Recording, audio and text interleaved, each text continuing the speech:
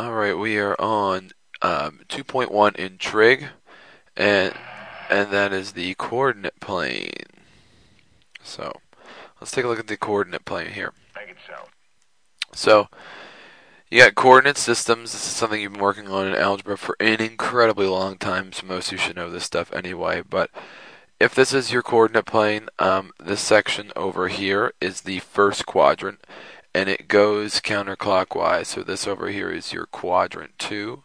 This over here is quadrant 3, and this down here is quadrant 4. You have the x-axis, which is this line right here, which makes this the y-axis going up and down here. Every single point is done according to an x and a y.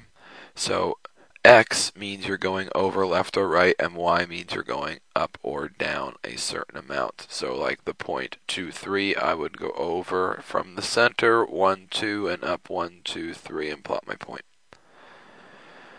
So this is just a little recap here, right? Remember, left or right, y is up and down. And moving to the left is a negative number, and moving to the right is a positive number. Moving up is positive, moving down is negative. Ordered pairs, that's just like your x and your y. Okay, so that's what this is saying. An ordered pair is two numbers. So it's also an interval containing the x and the y is something else to write down there. An ordered pair is also an interval containing an x and a y.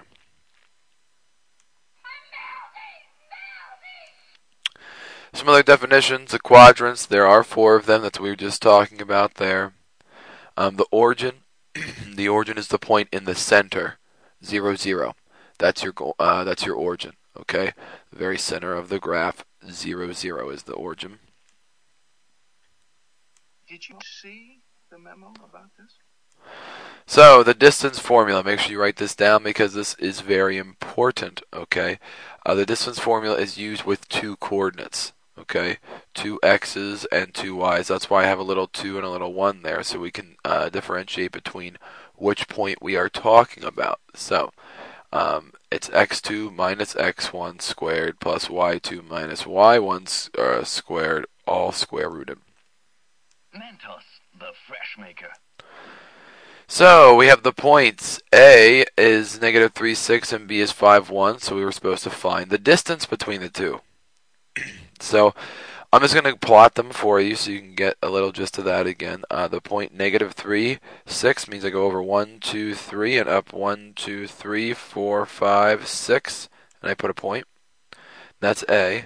And point B is 5, 1, so I go over 1, 2, 3, 4, 5, and up 1, and there is B, and I just connect them with a line. So there's our distance formula. And this is x1, this is y1, this is your x2, this is your y2. I like to label them to make it easier to plug stuff in. So all we're going to do is literally substitution. So x2, 5, negative 3, 1, 6. All you're doing is plugging it all in. Minus a negative is like saying plus. So that's 5 plus 3. 5 plus 3 is 8. 1 minus 6 is negative 5. 8 squared is 64. Negative 5 squared is 25. And when you add them together, you get the square root of 89, which is approximately 9.43. So the distance between here and here is about 9.43. Now granted, yes, on a coordinate plane, if it was a straight line, you could just count the blocks, and that would be enough. But this isn't over all of the blocks, so you can't just count it. So it's just something else to keep in mind. Okay, moving on here to example 2. So we have another coordinate plane there. It says plot the points negative 1, negative 3, 6, 1, and 2, negative 5, and show that the triangle is right. So we want to show that it's a right triangle. So I'm going to plot the points here. Negative 1, 1, 2, 3, so there's 1 point. B is 1, 2, 3, 4, 5, 6, 1. So I'll plot that point. And C is 2, 1, 2, 3, 4, 5. Or sorry, over this way 2, 1, 2, 3, 4, 5. So I connect them all to make a triangle, and here they are. Now, if you were to guess before we even start this problem, which angle do you think is going to be the right angle? Do you think angle A, angle B, or angle C? Well, in my personal opinion, it's not going to be A because it looks like it's less than 90 degrees and a right angle is 90 degrees. B, once again, looks too small, so that only leaves us with the possibility of C being that right angle.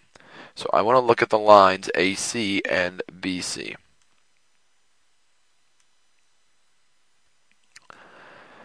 So what do we know about right angles? The lines are perpendicular. That's what we need to find out. So this line right here, AC, and this line right here, BC, I want to prove that they're perpendicular.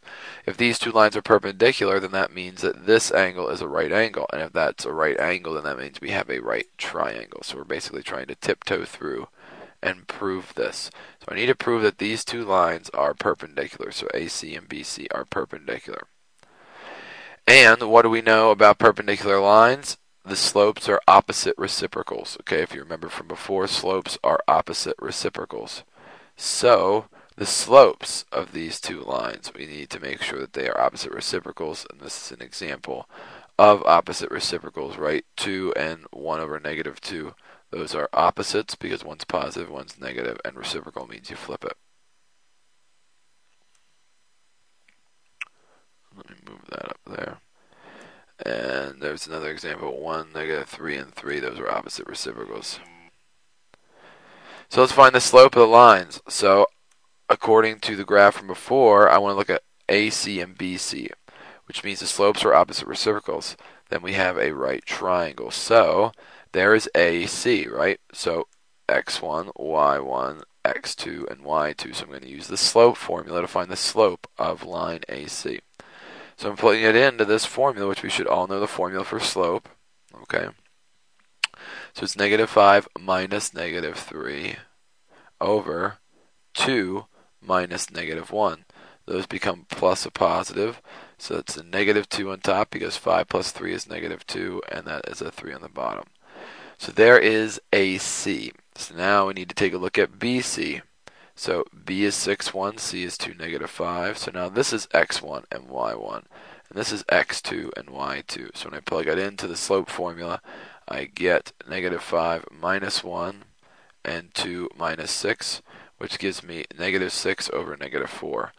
Two negatives make a positive there, so it's really 6 over 4, which simplifies to 3 over 2. So are these opposite reciprocals? Well, this is negative, this is positive, so they are opposite. Reciprocal is just the flip of it. So if this is 2 over 3, this is 3 over 2. So yes, they are opposite reciprocals.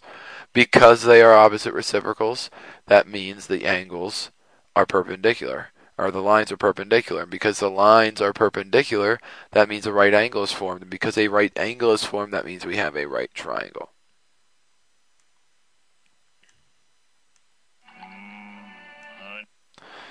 So we want to find the area of that triangle, and the formula for area is 1/2 times the base times the height.